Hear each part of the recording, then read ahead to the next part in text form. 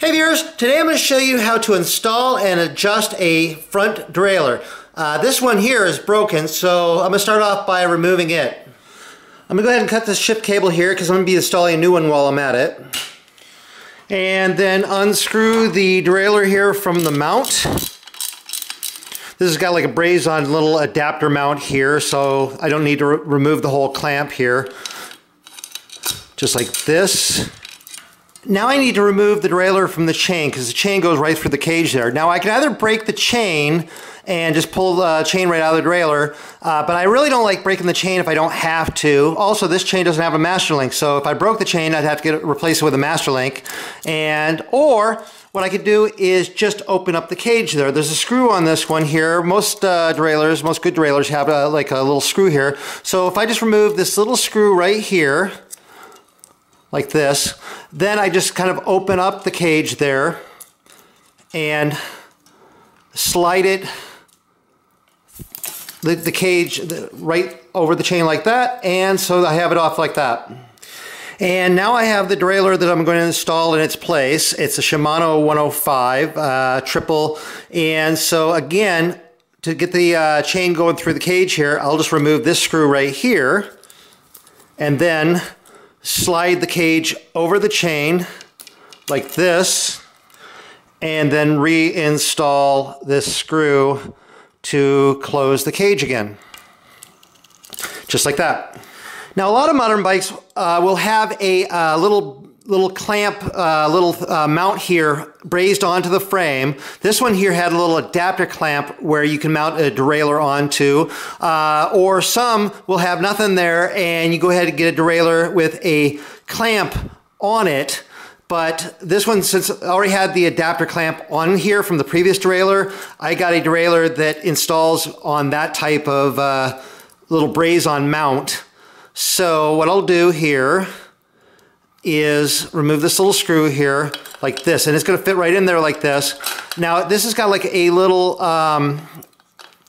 concave washer here, but I'm not going to need this on this one because it's flat right there. So I'll just go ahead and remove and use that screw there, and I'm just going to put this into here and tighten this down a little bit. I don't need to have it super tight at this point because I'm going to need to adjust this derailleur here.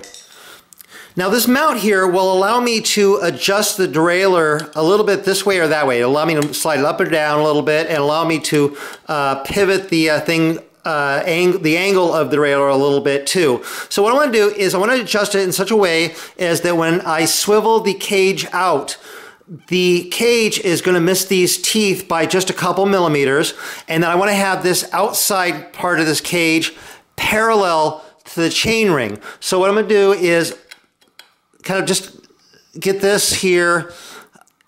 The height looks pretty good there. It's just barely, it's about 2 millimeters away from the teeth there. So now I just need to adjust the angle of the cage there and just kind of pivot a little bit and then tighten this down. And then after you tighten it down, double check it, make sure everything looks good. If it's not quite right, then go ahead, loosen up and adjust it again.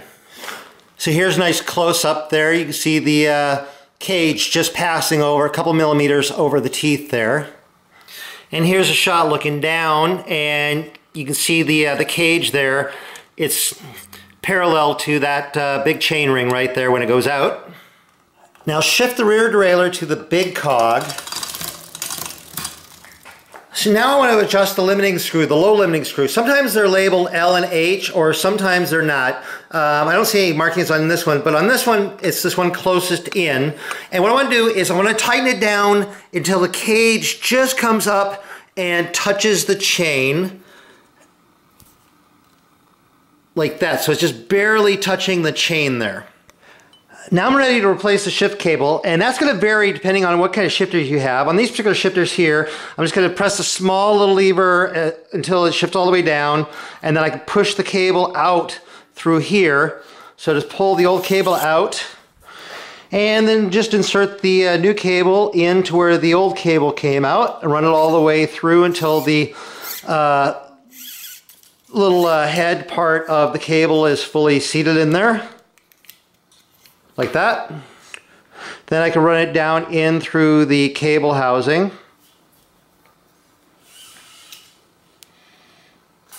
Like that. Now, depending on what kind of bike it is, if you have like a road bike with drifters, often there'll be a barrel adjuster on the down tube here. If you have a mountain bike, a lot of times the barrel adjuster is right on the shifter itself. Go ahead and tighten the barrel adjuster all the way in and then turn it out about 1 full turn and just leave it like that. And then again, cable routing varies. On this particular bike, the cable goes through a little guide on the bottom bracket here and then goes up underneath like that. Now this part can be a little tricky as far as how the cable goes through this little clamp screw here. On this particular one, it goes over this little nub in the back there, and then there's like a little slot in there. A lot of times if you look at the in there underneath the screw, there's like a little slot that the cable kind of fits through, and so that's what I'm doing on this one. If you have any doubts, go online, do a search on the particular derailleur, and look at the instructions to see how they show the cable going through here. So what I'm going to do is I'm going to pull this cable taut in here and then tighten down this little clamp screw here to clamp this cable into place. Like that. Now where before I tightened the limiting screw so the cage just came up and touched the chain, now with the cable attached, what I'm going to do is I'm going to loosen that limiting screw just a little bit so that the cage moves about 1 millimeter or 2 away from the chain down there. Now I want to get this excess cable out of the way, so what I'm going to do is I'm going to trim it off, leaving about 1.5 inches there, clean up the end there, and then throw a little crimp on thing on here to keep it from fraying, and just go ahead and crimp this down there. And then I want to kind of get this cable out of the way, so I'm just going to kind of bend it up here because I don't want to have it coming up and hitting the crank arms as it goes by.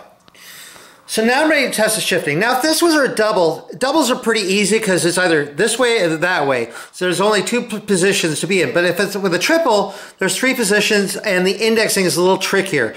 So what I like to do is go ahead and shift the rear derailleur into a middle cog and then shift the front derailleur into the middle ring. The chain should be somewhat centered in the middle of the cage, but in this case it's slightly off center. So remember that barrel adjuster that I adjusted like all the way in and then out like 1 turn? Well, I want to move the cage back this way just a little bit to center the chain. So what I'm going to do is I'm going to turn that barrel adjuster back in a little bit. So I turn it in that full turn. Now the chain looks like it's pretty well centered in between the cage there. So now what I'll do, go ahead and test the shifting. So I'm still in the middle cog on the back, but I'll go ahead and test the front shifter here. High, middle, low, middle, a little bit, middle, low, middle. And so I'm going to go ahead and just turn this barrel adjuster out just a slight 1 click.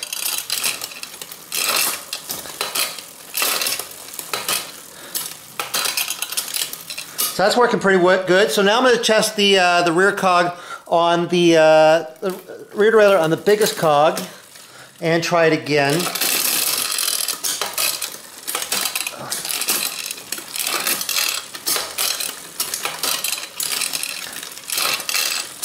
And it's rubbing just a little bit, but again, I'm cross-chaining from the big to the big, which is a combination I generally don't want to be in real life anyway. So it's rubbing a little bit on that, but I'm not that concerned about it. So now I'm going to go ahead and shift it down to the small cog on the back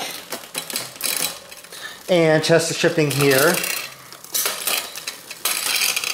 And again, it's rubbing here from the small combination. I'm cross-chaining again, so it's rubbing on the inside of the cage there. Again, this is a combination that I shouldn't really want to be in when I'm actually out riding. And it's shifting pretty well. There might be a little bit more fine-tuning with the barrel adjuster a little bit, and this limiting screw seems to be pretty good. So I'm going to go ahead and kick it up to this big ring here and just turn it in maybe just a little bit. I don't want to have it touching the chain there, but go ahead and test it. I want to have the limiting screw tightened down about as much as I can have it tightened and still having it be shifting up to that big ring there. But everything looks pretty good right now.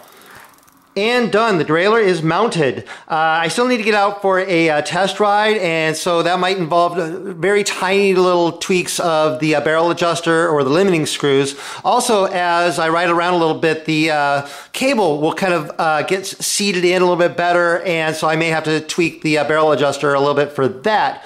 But anyway, that is how to mount a front derailleur. Anyway, I hope you found that useful or interesting. If you did, please give my video a thumbs up. If you're not subscribed to my channel, click the subscribe button and click the little bell so you get notified of new videos as they come out. I'm always coming out with new videos. I'm over on Facebook, RJ the Bike Guy. Go over there, like that page. I post a lot of stuff over there. And I have a webpage, rjthebikeguy.com. Go over there, sign up for that page. I have stuff over there as well. Anyway, thank you very much for watching.